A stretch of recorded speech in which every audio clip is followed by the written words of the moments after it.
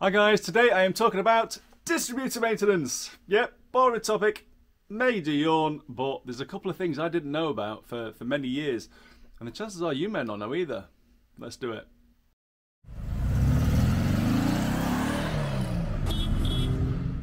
Now, I'll be the first to admit I am guilty of not maintaining my distributors in air-cooled motors. I kind of put them in and forget about them. Unless something's going wrong or the points are closing or I'm doing timing, don't often go back to it. Just don't.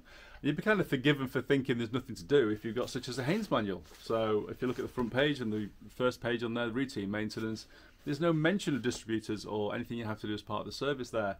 And there are actually a few things you should be doing. So most of what we're going to talk about today is pretty obvious stuff anyway. So as you're doing your timing, your points gap and stuff like that. So some of this will get done as part of other routine jobs. However, I say a couple of things I didn't know about, and I actually learnt it through the Volkswagen forum. Volkswagen's got a technical help section on there for the air-cooled guys, and there's a few really knowledgeable people on there that help everyone out when they have problems, basically. So I'd like to thank those guys for that information I found on that group a couple of years ago, and I'd also like to thank Ben for the picture we're going to be using today. Alright, so let's take our Dizzy apart. This particular one's a 009. It's relevant for any with points. So we have our points, the open and close, you've got the breaker point at the end there, and on that breaker point you can actually get a build-up of residue, or in extreme cases actually erodes away a little bit at the face of the where it contacts. So just going to wedge it open, a little bit of emery paper, fine emery paper, and just give it a little clean. If you can see anything in there like I have, look, it's got a little bit of build-up on there. You just want to get rid of that. So be very, very gentle, it's going to cause any damage.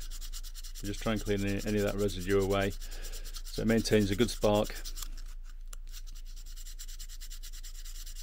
and an even gap. I'm not going to do a video today on setting the points gap or using the dwell angle, but let's say I'm hoping to do a video later in the year with a friend where we're going to do a complete engine setup, so watch out for that one. Now, the first thing I didn't really know about was the little pad here. So there's a little pad in between the shaft and the points. So if I just open it up, you can see a little block there in between, just in front of the screwdriver, and that needs to be lubricated. So you need multi-purpose grease or just general grease, and pretty much anything will do. A little bit on your finger, and just wipe it around the shaft here. So probably clean it off first if you can do. Give it a good clean, and then fresh grease. You'll need a very, very small amount. It's hard to get grease to the pad itself directly because of where it is, but a bit on the shaft, and when it spins round, it'll keep that lubricated, so it's floating freely. Now the next one was something that I didn't know about either. Now in the end of here you'll see there is nothing. So in the middle of the shaft here there should be a blob of felt or a felt pad. Now if I just get another Dizzy, this particular one is from a CT, so it's a late one with no points. However, in the end of here, look, there's a felt pad. I checked the one on my engine over here, and this one has a felt pad. It sits in a slightly different place, but it's in there. And if I check on this one, this is also a 009, and this has got the felt pad in the middle too. So in the centre of all these distributors, any that's got a mechanical advance, so that's basically all of them, so it's the SVDAs, 009s, even this one which is a late CT one that doesn't have the points. You'll find these felt pads, and that basically helps lubricate the mechanical advance and below in the shaft. You don't need it if it's a very early vacuum advance only distributor, but as I say, they're few and far between these days. And basically when you do your engine service every 6,000 miles or whatever it may be, 12,000 miles, you want to be adding 2 or 3 drops of engine oil to this little pad just to keep things lubricated. If anybody's wondering why I had this fitted on one of my 009s, basically it's a rev limiting rotor from originally a T25 engine, I believe. It mechanically restricts the revs to 5,400 RPM, and if your engine is capable of spinning up to and past that, but you don't want to do it on a regular basis or not on the street, this is when I used it, it's a handy way of stopping yourself from blowing your engine up. So we've done our points breaker, we've done our contact surface. If it's got one, it should have. Your felt pad, it's got a bit of oil in there. put it all back together again. Now next one's a little bit more obvious. Here's the end of your rotor. So these over time, again, they get a build up on here. Like this one, it's got a build up on that, in fact. Again, just a bit of emery paper, give it a clean. Don't go too wild. All you want it to do is look nice and shiny again. Get any crap off, like so. And also you want to make sure you've got a good clean surface on the top there for the carbon electrode. Little clean, nice and shiny, and make sure it's not too heavily worn. And the last obvious one is the cap. So same goes as for the rotor really. So you can see on there possibly there's a build up on those little electrode points. So get your emery cloth and just give them a good old clean. You'll notice over time, if it's been on there for a long time, they'll actually start to erode and concave and there'll not be a flat surface anymore.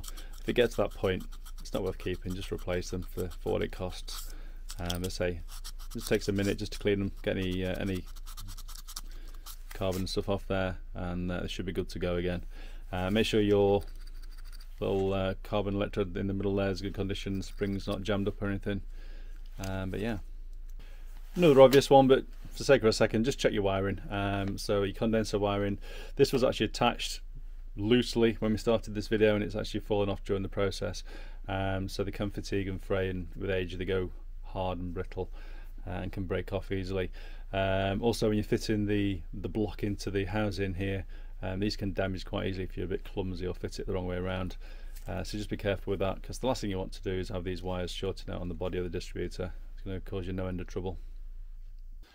The last thing I want to mention is the general condition of your cap. Now these Bakelite caps over time can actually develop hairline cracks in them. It's not overly obvious, you can't see them, it's kind of visible to the naked eye sort of thing. What happens is when you get a damp or humid day, you can get a buildup of moisture inside the crack. And what happens then is your spark can track down that rather than going to the electrode it needs to go to. So basically you end up with poor running or misfiring, especially intermittent issues in damp days. Well, that could be your reason. So for the sake of a few quid, just replace it. So replace it every few years, that's my recommendation, just to make sure they're in good shape. They're not expensive especially, and they still seem to be decent quality these days, so they've not gone down in quality too badly. You used to see lots of these back in the day, and they got quite a bad rap online, so everyone used to say that the terrible they cause, running problems. I personally have never known anyone with bad running problems caused by one of these, at least that we know of. But I've always personally just stuck to the Bakelite ones, and they've always done me good service. So I hope that helps, guys. Cheers, take care, bye bye.